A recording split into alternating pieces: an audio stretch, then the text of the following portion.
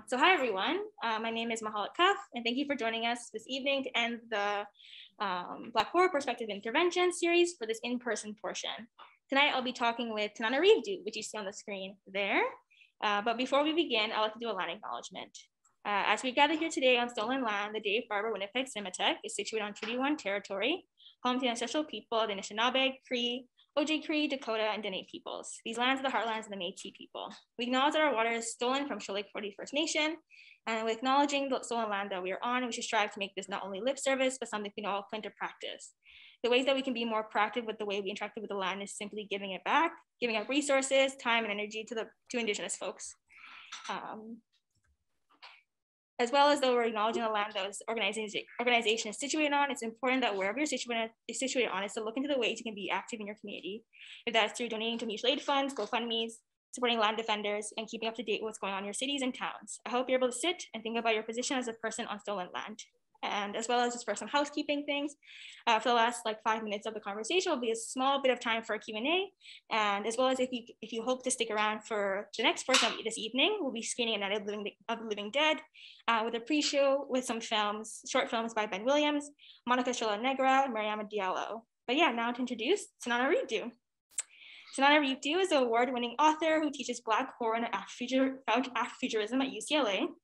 She's executive producer on Shudder's groundbreaking documentary, Horror Noire, A History of Black Horror. She and her husband collaborator, Stephen Barnes, wrote A Small Town for season 2 of the Twilight Zone on CBS All Access. A leading voice in Black speculative fiction for more than 20 years, Due has won an American Book Award, an NAACP Image Award, and a British Fantasy Award. Her writing has been included in the best year of anthologies. Her books include Ghost Summer Stories, My Soul to Keep, and The Good House. She and her late mother, civil rights activist Patricia Stephens Due, co-authored Freedom in the Family, a mother-daughter memoir for the fight of civil rights. She is married to author Stephen Barnes, with whom she collaborates on screenplays. They live with their son, Jason, and 2 cats. So hi, Tananarive. Hey, how are you? Pretty good, pretty excited to be with you. I'm a huge fan of your work. Oh, thank you. Yeah. My headphones on so I can hear better. Yeah, for I hear you, but it'll be even better with the headphones. Just 1 second. Yeah, for sure. Okay, there we go. Okay, so yeah, kind of knowing about your work, I'm really curious to know what your first introduction to horror films was and what made you interested in them. So I feel like you have a really good grasp in terms of what Black horror is and the genre itself. Well, that is a good question. Thank you for inviting me, by the way. Sorry I look like Princess Leia with these headphones on. That's all good. So I got it honestly, as we say, because actually, like a lot of women I know, Black women, Black men too in particular, really a lot of horror fans I know, period. We got our love of horror from members of our family, mothers, fathers, aunts, uncles, grandmothers sometimes. So in my case, it was my mother. My mother, her name was Patricia Stephens Due. And as a matter of fact, this is kind of dramatic, but I can actually put up a background because I have her as one of my background settings, which I think is actually relevant to what I'm talking about here, because this is my mother being arrested in 1963 at a civil rights demonstration for they just wanted to be able to go to a desegregated movie theater, is I think what this particular arrest was about, although she was arrested for many things. And the reason I like to bring it up when I'm talking about horror in particular is I don't think it's a coincidence that she was the first horror lover in my life.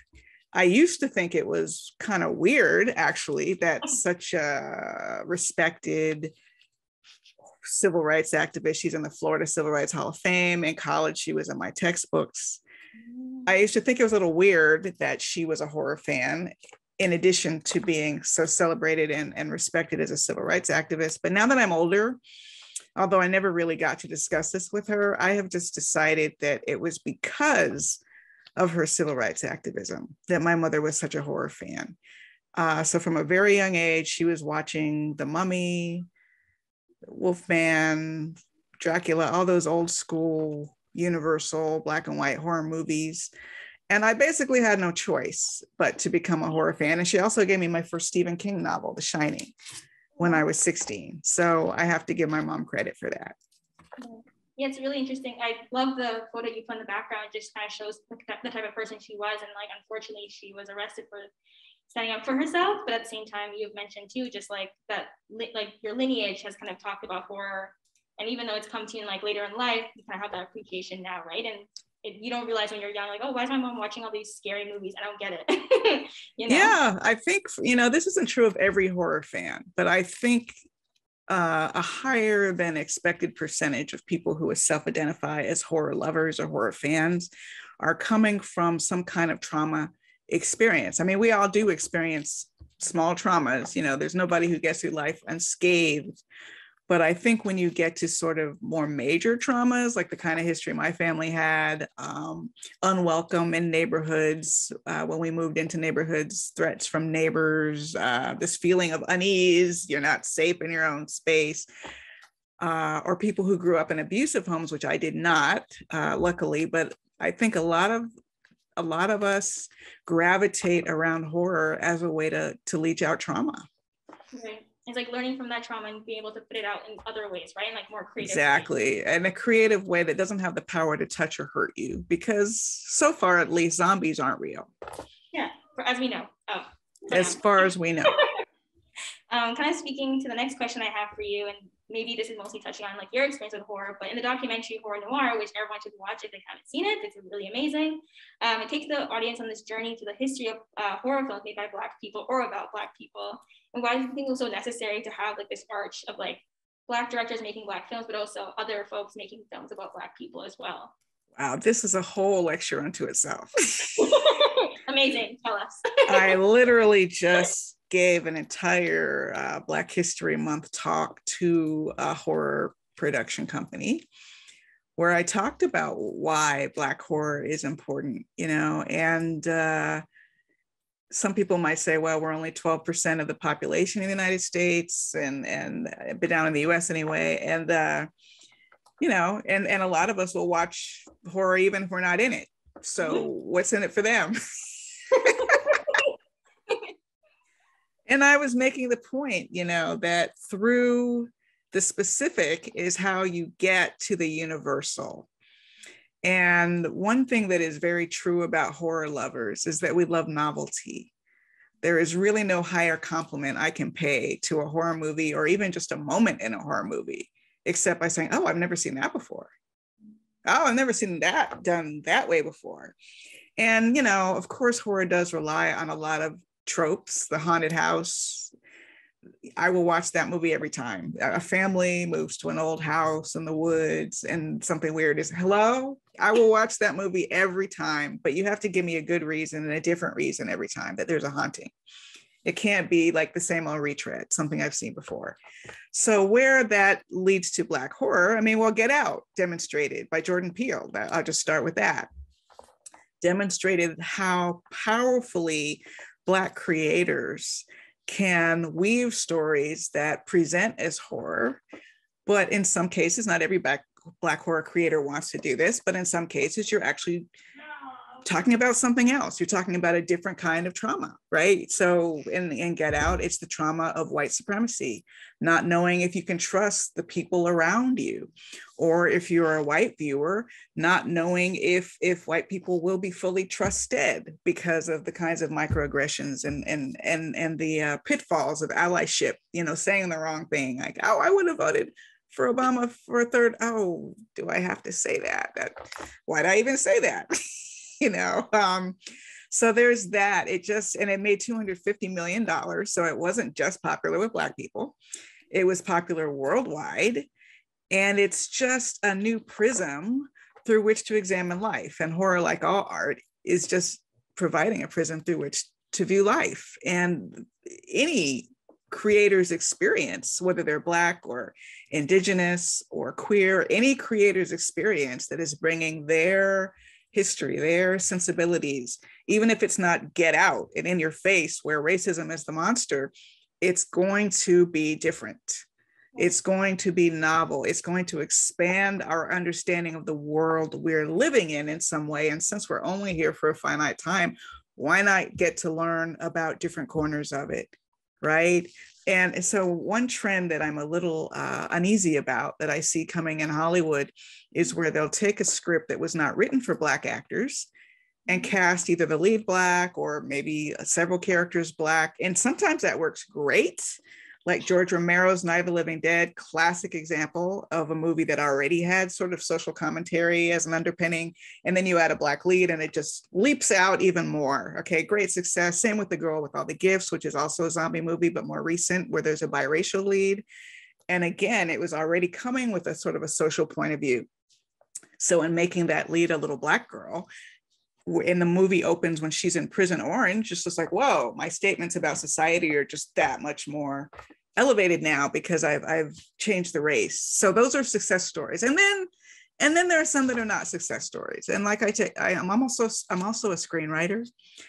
And as I like to say, I'm trying to work in this town. So I don't often try to pick on individual projects, but in your imagination, you might be able to think of a film that was cast with a Black lead and where that casting lead, Candyman's a great example. I'll use Candyman because I've written about this a lot. There are a lot more recent examples, but Candyman is the safest one for me to talk about. That story by Clive Barker was not written to take place in a Black housing project. Candyman was not Black. There was no mention of race, whatever, in the original short story. So when the filmmakers in the 1990s decided to adapt it to film and set it in the US, well, when you think of housing project in the US, now it's Black housing project. And they chose Cabrini Green, which is famous. It was a famous Black housing project. And then they made the monster Black with sort of this backstory of racial violence against him to create his monstrosity. And from what I understand, Tony Todd actually contributed to adding that backstory. That wasn't even something I think that was in the original concept. So there had not been a lot of thought to how adding race to Candyman would have an impact on the film. And although I love Candyman, it's also a very problematic film because of the addition of race. It doesn't age well. You know, if you're really looking for it, you can find some things that don't age well about it because it's not written from a Black sensibility, which is what Nia DaCosta did in the reboot of Candyman. Is instead of talking about Black trauma through a white lens, you're talking about Black trauma through a Black lens.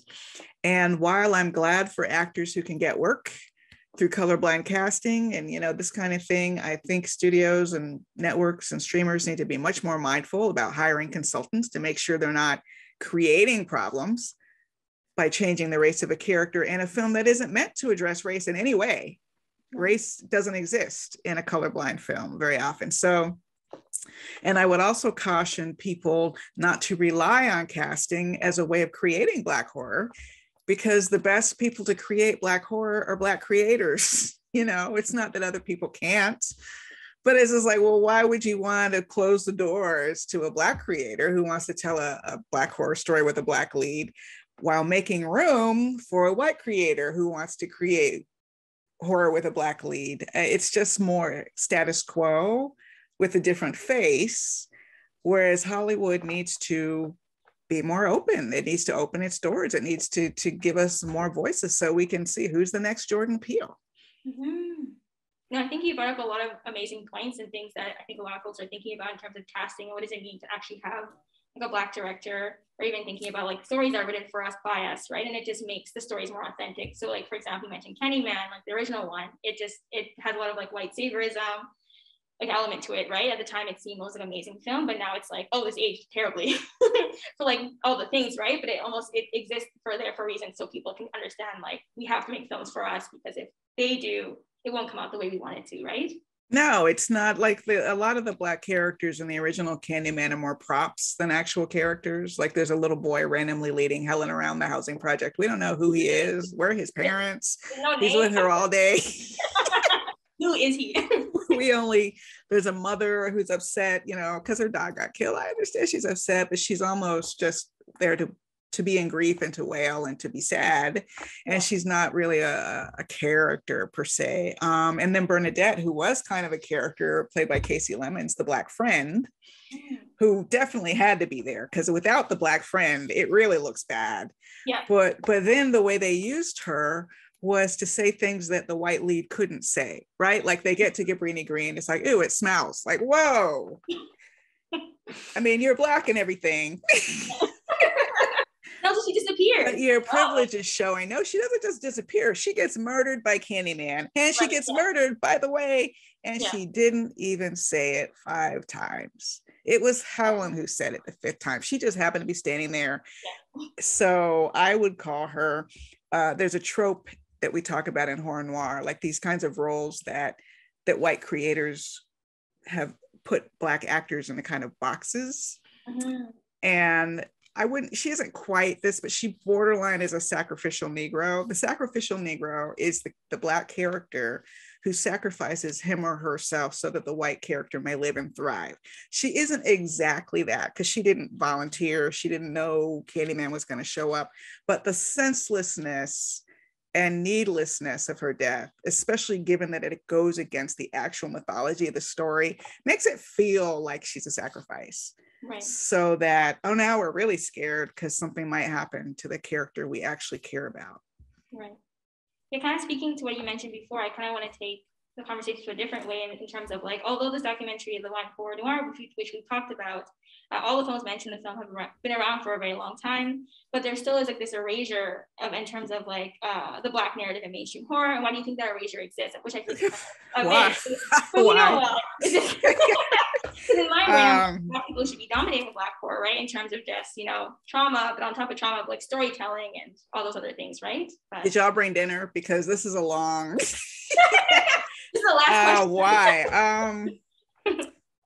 Why? The simplest way to put it is that Hollywood is a very closed and rarefied and privileged space, even today. There are a lot of internships where you don't even get paid.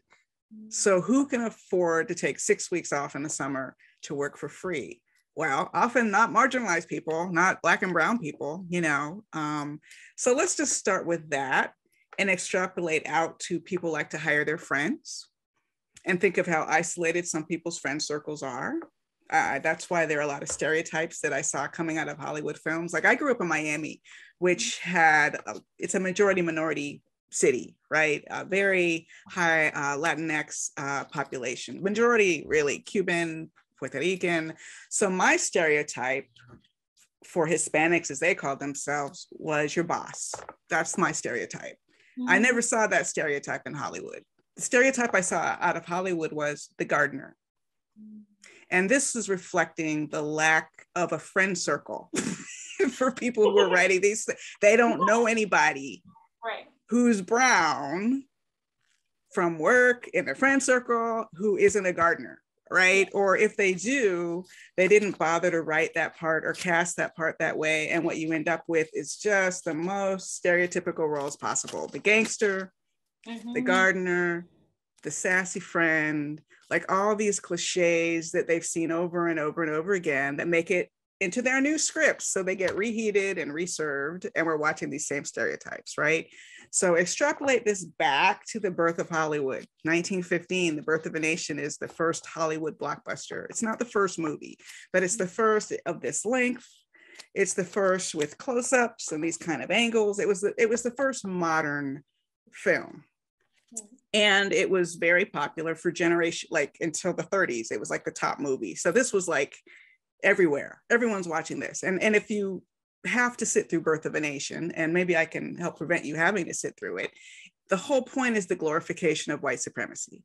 The whole point is to negate the gains that were made during Reconstruction and to mischaracterize Black politicians who were elected during Reconstruction, to present Black people as either the faithful servants who were the good Black people.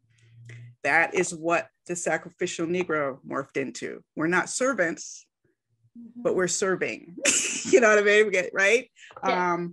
Or the bad ones, the monsters, who were in blackface, by the way, because you couldn't have Black actors touching white people and especially white women.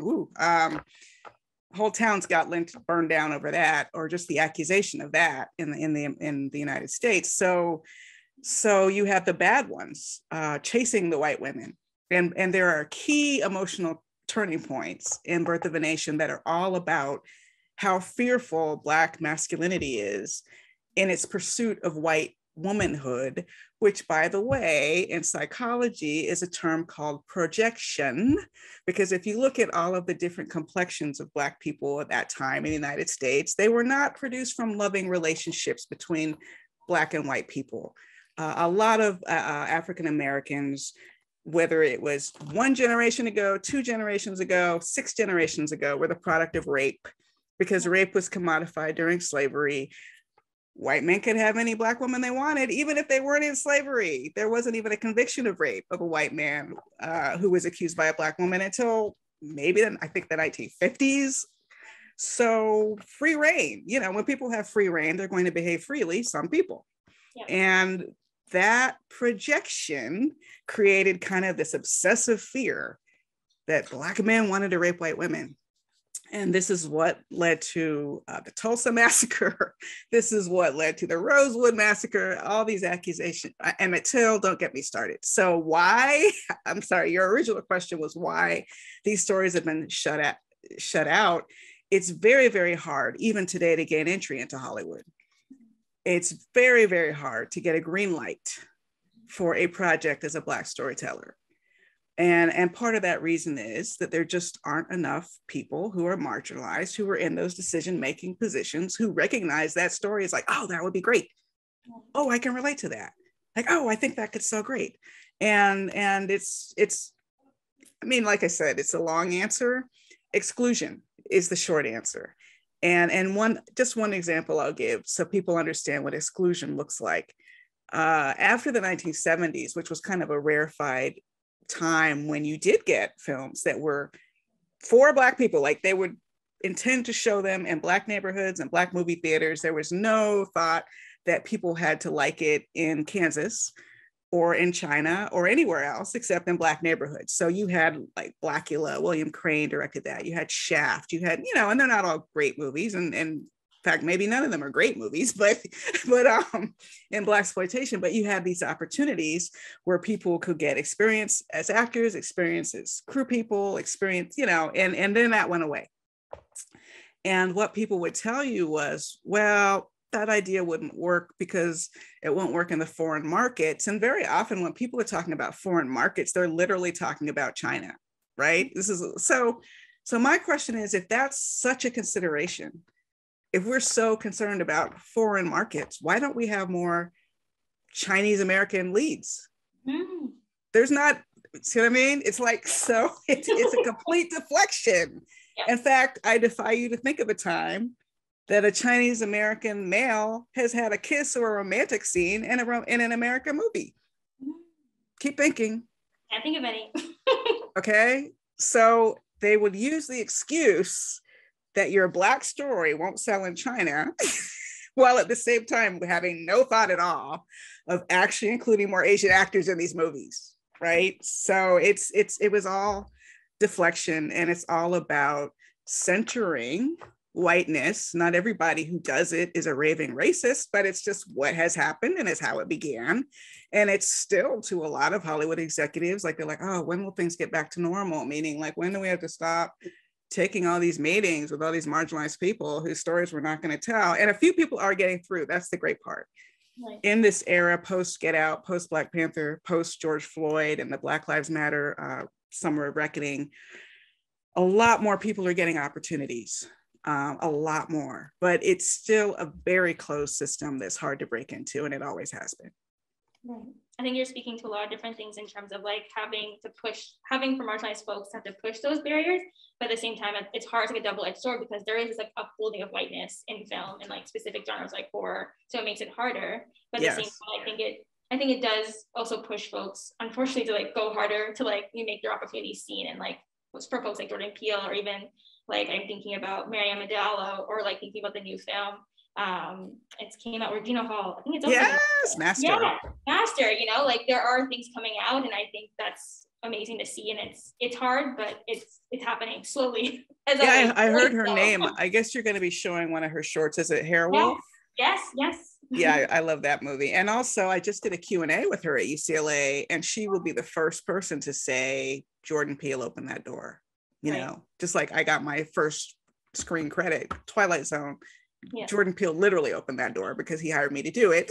But Jordan Peele has just opened doors for people he's never met, never known. Horror Noire got the green light. The documentary got the green light the day he won his Oscar. It was like, oh, Black horror. I see what you're saying now. Black, yes, okay, Black horror. But yeah, he's been hugely influential. Right.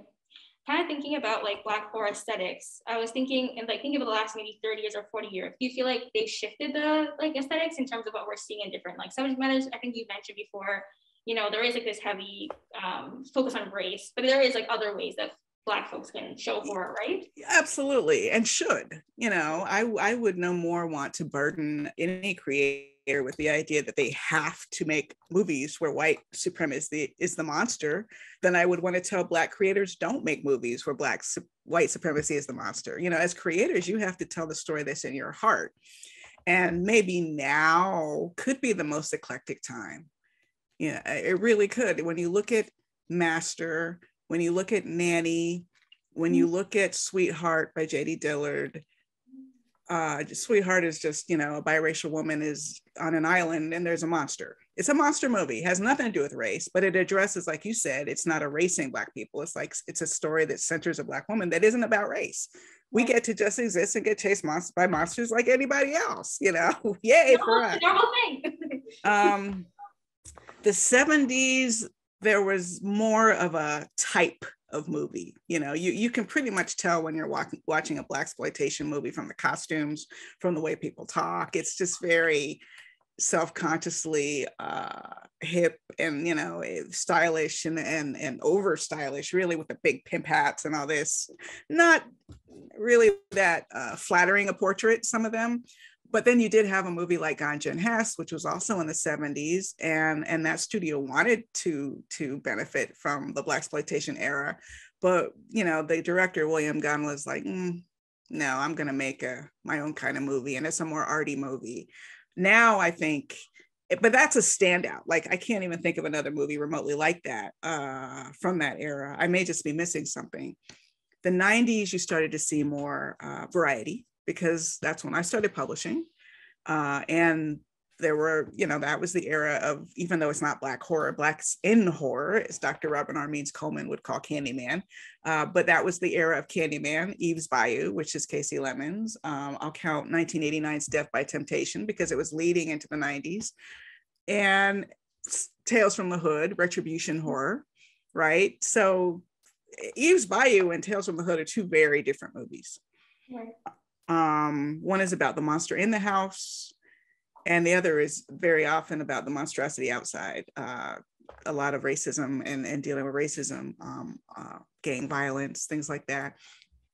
Now I think is probably the most eclectic time. And part of the reason for that is because it's never been cheaper to make a movie. Not that it's cheap, but since you can literally shoot a movie on your iPhone, it's never been cheaper to make one. And it's never been cheaper to put it up on YouTube so anybody can see it. You're not going to make a lot of money that way necessarily, but you can't say that there's no way for you to get your movie up for other people to see. It's never been easier to do that. So because of that, you're going to see all kinds of, like, Hairwolf is like, wow, that's just very different. Right. I think you're speaking to like this accessibility now, where it's like back then it was harder to show someone your film. You had to show a friend or like give them like a disc or something, or like a VHS maybe. But now it's like you can post on like Instagram, you can post on YouTube. Like you have so many more options, and I feel like potentially a larger audience, right, from across the world, not only just people in your community, but everywhere. Absolutely. Right. Yes. I wanted to mention about this because I think you teach this really amazing course at UCLA called Sunken Place, Race and Survival in Black Horror Aesthetic, which I would love to take one day because that would be such a fun course to discuss. It is pretty fun. You for yourself, you're like, I enjoy this so much. Can you talk a bit about the class and what compelled you to now, I guess, in terms of like you study horror, but now you also teach it. So yeah. Yeah, I was teaching Afrofuturism at UCLA, and Afrofuturism is just the Black speculative arts is the easiest way to explain that, science fiction, fantasy, and horror, and it's a much broader course. But when Get Out came out, I was like, holy cow, I have an opportunity to use this film as a linchpin to discuss the history of Black cinema, Black horror cinema rather, starting with The Birth of a Nation, which isn't technically considered a horror movie, and it's not Black certainly, but it's a horror movie to Black people.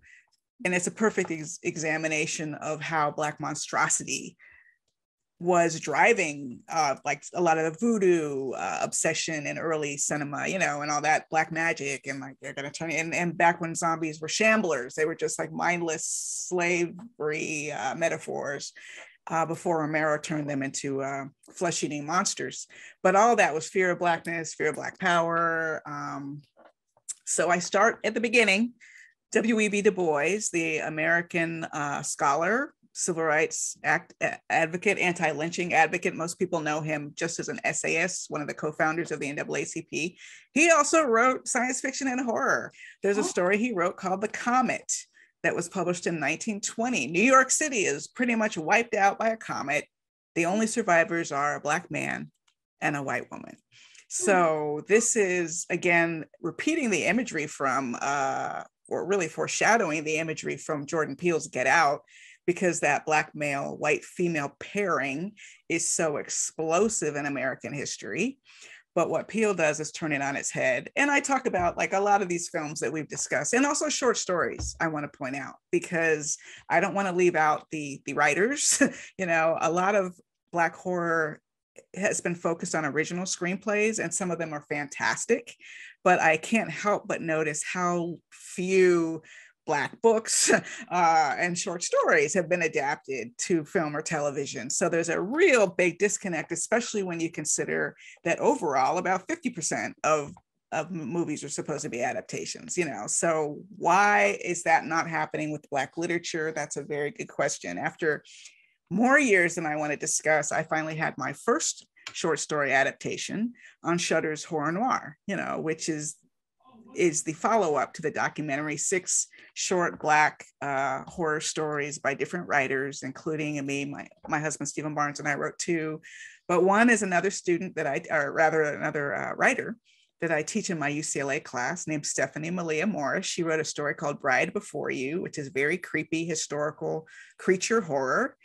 And she got her first adaptation pretty much right out the gate. So I'm very happy for her. I'm sad I had to wait so long, but I was very grateful to be a part of a project that was a community effort. And that's kind of what my syllabus is. It's like an overview of Black horror, whether it's written or cinema or television. We added Lovecraft Country. And I should point out that for people who were listening and think, oh, that course sounds fun, I do have an online version that I co-taught with my husband, Stephen Barnes. And I would say probably just a couple months, maybe even just a month before he won his Oscar, Jordan Peele came and Skyped, this was pre-Zoom for us. He Skyped in to do a talk that is a part of the class, and that's at www.sunkenplaceclass.com. Amazing. I think something you mentioned before about like the combination between watching those like stories as well, because I feel like they go hand in hand. You can't only just teach a class about Black horror films, but also having to include those writers as well. But yes. I think, you know, and I think that as well, you mentioned before about Jordan Peele opening doors. I think I see you as well opening doors for people and like giving people a chance to like believe in themselves, like I can make an adaptation of my film or of my story, right? So I think you're doing an amazing job doing that as well. Well, I appreciate that. And I know when I first started publishing horror back in 1995, I certainly did not know of any other Black horror writers. I mean, there were a couple, I just had not met them yet, but it took me a long time to find my way to writing horror with Black protagonists. When I say a long time, it's like college, grad school, I was still writing white characters. I wasn't even writing genre. Okay, I was lost. I was lost because as a little girl, I had started writing Black characters and speculative fiction.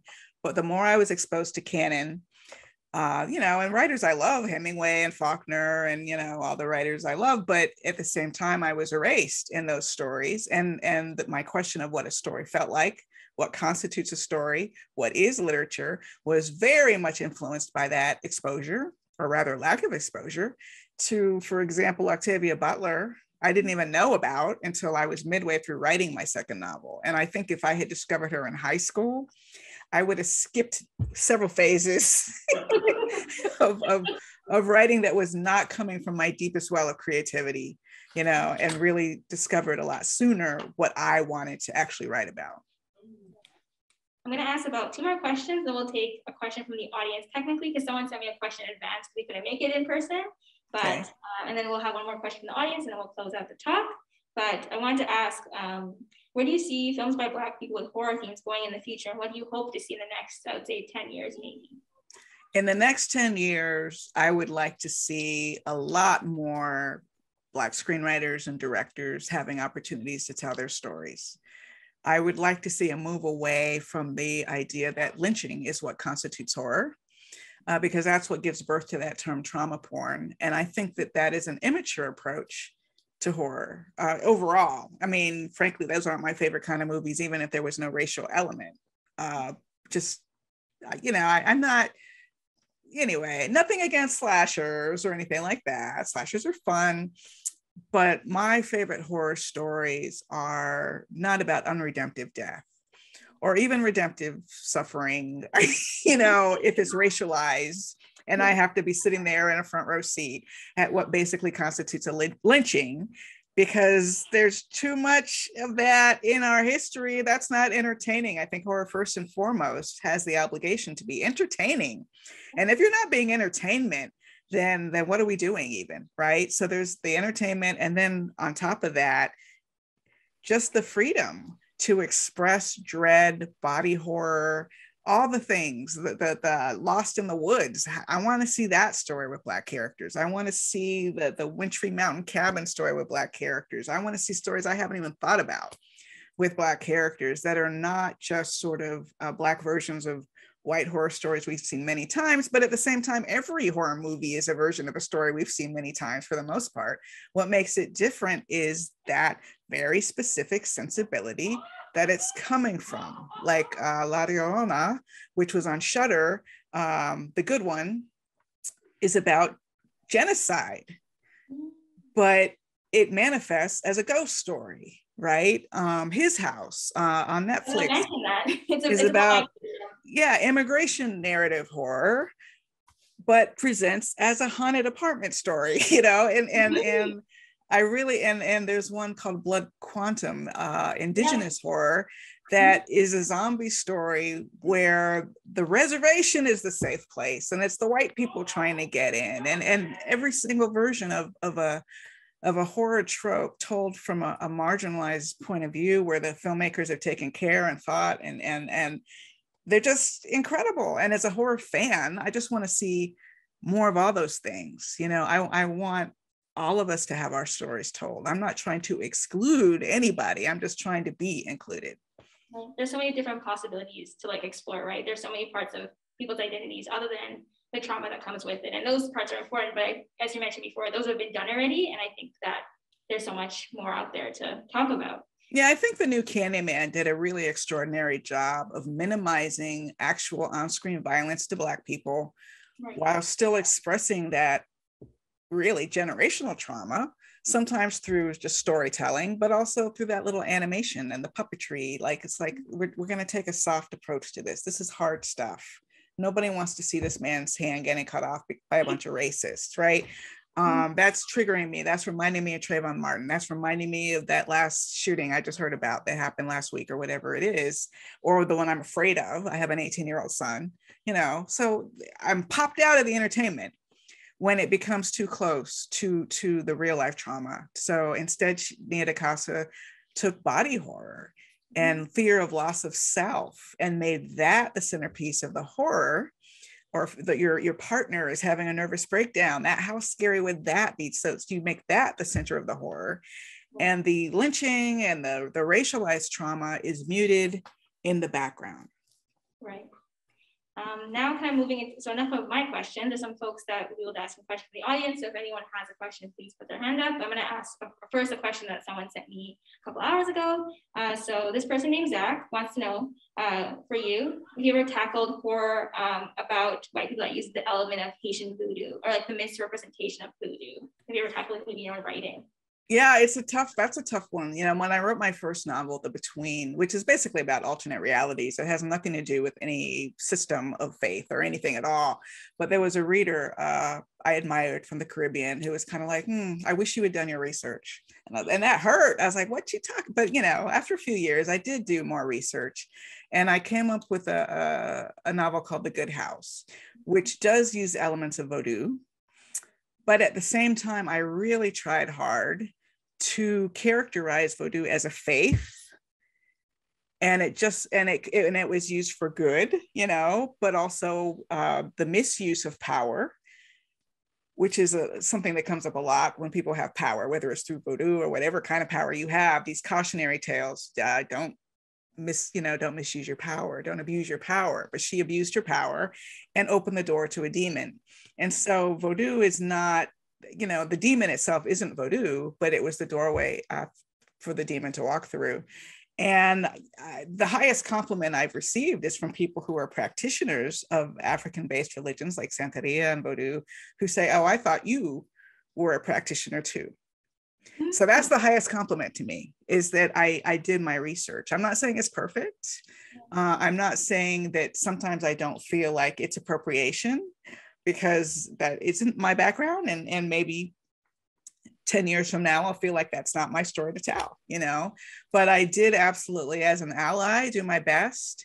And there has been so much mischaracterization, in fact, that when we were developing that for film back in 2008 and Forrest Whitaker wanted to direct it, we were in a meeting and he said, "Yeah, we're not going to use the voodoo.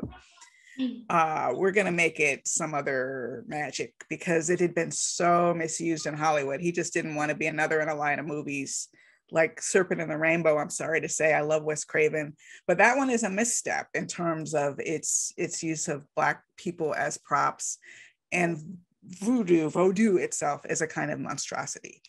Right. Yeah, because thinking about it can be done really well if you do your homework, as you mentioned before, right? But specifically, it's coming from like a Black person that's interested in this other ways of living or ways of practicing, right? And the fact that someone gives you that compliment, it's like, "Ooh, that's really nice. Like, thank you." Just you have to have if not a wide circle of friends, then at least a wide circle of people you can go to and say, "Hey, would you read this?" Even if it's just an outline form, 10 pages. What do you think of this? And you'd be surprised at how quickly you can fix something problematic at an early stage. Just what I told this production company: don't wait till you shot it, like do it at the script stage. Yeah, so that was the one question from before. If there any folks have any questions, we have room for like one more, because Tananarive has to go to another event after. I know. It's okay. I did back to back today somehow. No problem. But yeah, any questions from the audience? Comments?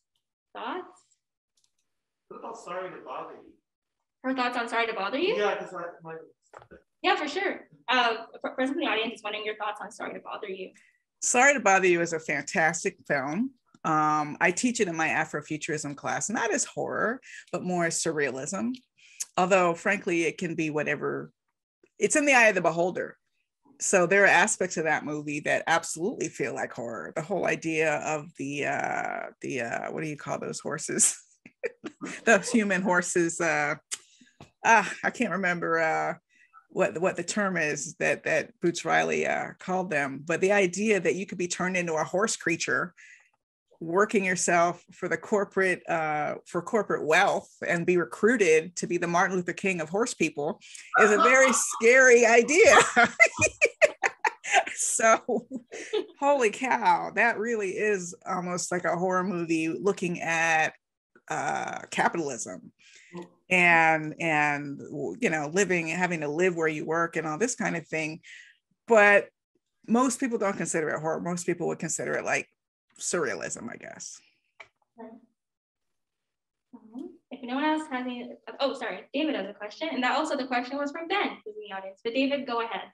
I'm just wondering if you could name some of your favorite Black horror films that might surprise us. Did you hear that? Should I repeat it? Yeah, name some of my favorite Black horror films.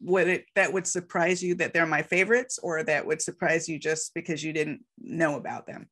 Either or. Either or. Oh, okay. Wow. Favorite Black. Wow. Okay. Well, I've named some of them. Eve's Bayou is difficult. I know in the 90s when I saw it, I only wanted to see it once. But over time, I've come to really appreciate what an outlier it was and how far ahead of its time and how well made it is. So that one is kind of surprising to me now, all these years later, that I can name that as one of my favorites, when at the time I was a little mad at the movie because I didn't like the character and I didn't like, what I thought he did, but because it's difficult. But that is one of my favorites. Blackula, I just rewatched that. You know what? Not bad. It's not perfect. It has what feels like some homophobia in there, which I can't tell if that's coming from the characters or from the filmmaker. It's hard to tell sometimes where it's coming from, but it really is trying to do something. It's trying to accomplish something within this narrow sort of vampire story, like do it away with slavery and the Afrocentrism and throwing cops around at the end and all that. It really was trying to do something. So that's a good one. Let me think. Favorite Black horror movies that might surprise you.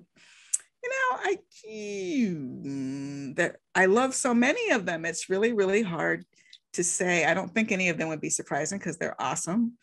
Get Out, of course, His House. A lot of the ones I mentioned are my favorites. And then there are these short films. Like if you can find movies like Hairwolf, Suicide by Sunlight, which is a short film, Nikiatu Jusu, who did Nanny.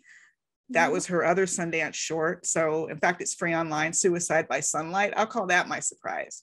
Because before Get Out, when I was teaching Afrofuturism, short films were all I had. There was no Black Panther.